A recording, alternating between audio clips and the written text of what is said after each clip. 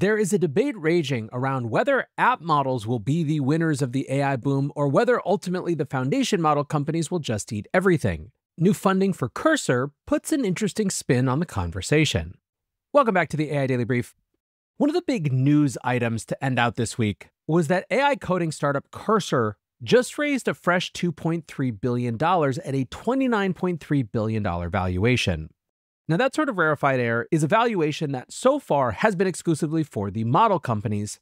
And so what's interesting to me about it is not just to explore the fundraising in isolation, but as a representative example of how people are thinking about the battle between the application layer and the model layer. You might have seen this tweet floating around this week. It comes from investor and entrepreneur Yashan and got 20 million views this week for what is ultimately sort of an insider baseball type of conversation. This is the foundation of our entire conversation, so let's read what he has to say and then break it down a little bit. Yashan writes, "My AI investment thesis is that every AI application startup is likely to be crushed by rapid expansion of the foundational model providers. App functionality will be added to the foundational model's offerings because the big players aren't slow incumbents. It is wrong to apply the analogy of fast startup, slow incumbent here. They're just big.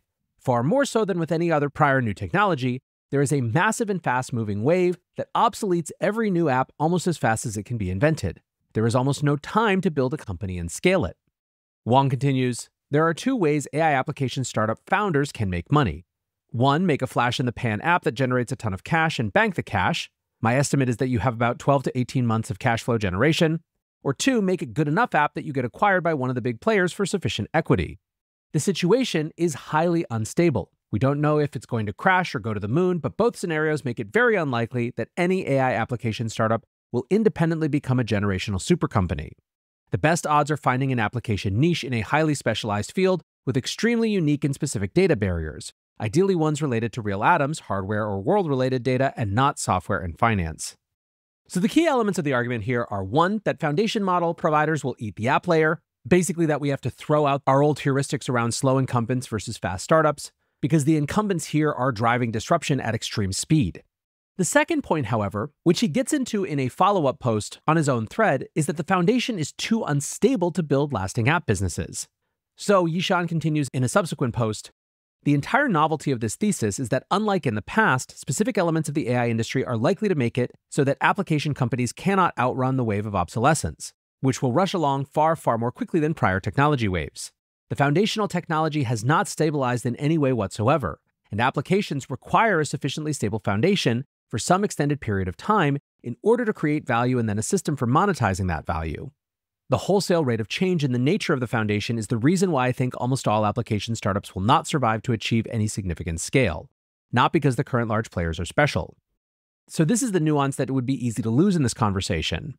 What he's really talking about is a speed of change argument, and he's effectively arguing that app startups will get overtaken by sea changes before they can become real businesses, and that it's not that the big labs are quote-unquote better in any specific way, but that only they have enough internal stability and resources to survive the chaos that they themselves are creating. He concludes in his second post, "Seed changes are now happening on a 9 to 12-month cycle. Very few startups can turn into a mature business in that time frame. And by mature, I mean having all the boring stuff like sales relationships and brand recognition. Yes, your engineers can make the change, but human hiring cycles and team solidification and market relations are incompressible. E.g., if you hire 100 people a month, your organization will implode. Thus, application companies never quite make it to a full business threshold before the sea change happens out from under them. When I say the incumbents will take the application space, I mean that they're the only ones who can provide enough internal stability and resources to survive the sea changes they themselves will be driving. Not that they're going to provide a superior product. They're just the ones who won't starve." So like I said, this had 20 million views and generated a huge amount of conversation, both on the post and even in other channels like LinkedIn.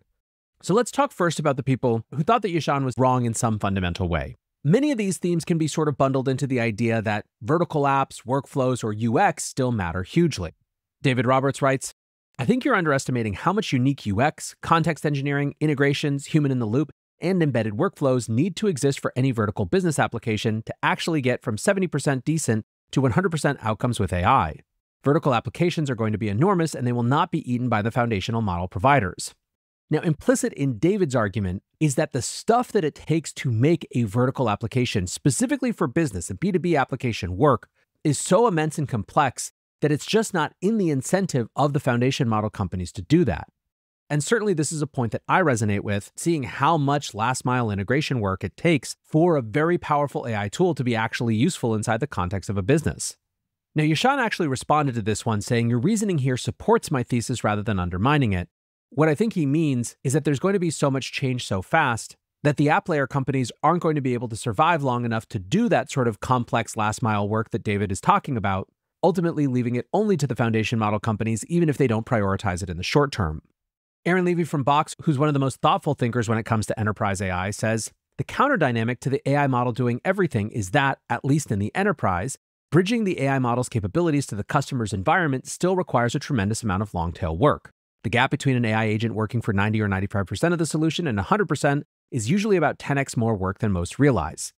So here you see Aaron reinforcing many of the themes from David's post. He continues getting access to the enterprise data, connecting to the enterprise workflows, delivering the change management that employees need to adopt the technology, handling the regulatory and compliance requirements of that industry, and so on, all require some degree of highly dedicated focus in a domain. Others argue that Yashan might be underestimating the new types of moats that could be formed. Investor Natasha Malpani writes, "I'd say the opposite. The real white space is at the application layer. Everyone wants to sell shovels, but the gold is in how people actually use them. The infra race is a knife fight between hyperscalers, OpenAI, Google, Anthropic, Meta, Amazon. They'll undercut each other on price, latency, context window, and token cost until margins collapse. Developer tooling looks safer, but it's crowding fast, and every improvement gets absorbed upstream by the foundation models or downstream by open source forks. Meanwhile, applications are where behavioral moats form. Data isn't the only barrier. Habits are. Users don't live in APIs or eval dashboards, they live in experiences. Context, workflow, brand, and trust compound fast. Distribution and feedback loops create data advantages that scale locally even when models converge globally. You win if you own feedback surface to capture every edit, action, and intent, build domain depth and embed in daily workflows, collect proprietary exhaust, behavior and telemetry that the model providers will never see.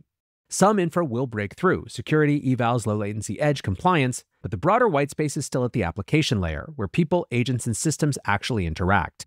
Go deep enough that a foundation model can't care, and sticky enough that users won't leave even when it can." Now again, I really want to double click on this foundation model can't care piece. A huge amount of the work that is required right now for AI applications to work inside enterprises is work that foundation models do not have the luxury of caring about. It is simply too much complex, boring, repetitive, but still customized to the customer work, which is why that outside of the foundation model companies, the firms that have done the best from the AI boom are the big systems integrators and consulting firms. The fact that the foundation model companies have to compete on other vectors creates a window of opportunity for a different category of company to swoop in and do the work that it takes to actually bring these solutions to market and practice. Now, the other point from Natasha that I want to really double click on is this idea of proprietary exhaust. For those of you who don't live in Silicon Valley jargon, that paragraph might have seemed really dense. Let's read it again. You win if you own feedback surface to capture every edit, action, and intent, build domain depth, embed in daily workflows, collect proprietary exhaust, i.e. behavior and telemetry that the model providers will never see. Exhaust is the data that comes out of the usage of a product. And many of the folks that are most excited about the application layer when it comes to AI have a thesis that when it comes to improving model performance, this type of behavioral exhaust is the real gold because it's the only thing that's not commoditized to everyone else. In other words, the foundation model companies all have access to the exact same trading data, more or less, or some version of the same trading data. But a company that gets enough usage can create a feedback loop where they actually see how people are interacting with the models, and that data stream can be used to refine how the model and also the experience that the model lives in works. This is going to be particularly relevant to our example of Cursor, which we'll come to in a moment. Still, even with all of these arguments for why Yashan's thesis might be wrong or at least limited, there's a big overlap in the Venn diagrams between these two camps that I think would acknowledge that many AI apps are just flimsy wrappers and that the real winners are likely to be the deep autonomous systems. Jacques Reynolds writes, "Most new AI apps aren't defensible. They're just UI wrappers on top of someone else's model. The moat disappears the moment OpenAI or Anthropic ships the same feature natively. The real upside isn't in building another AI app, in my opinion. I think it's in implementing AI inside existing business workflows where data, context, and customer relationships create real barriers." Chong Call builds this thesis out even farther. He writes, The issue isn't that foundational models will kill application startups. It's that most AI applications today aren't really applications. They're shallow automations built to impress investors on a 6-month timeframe.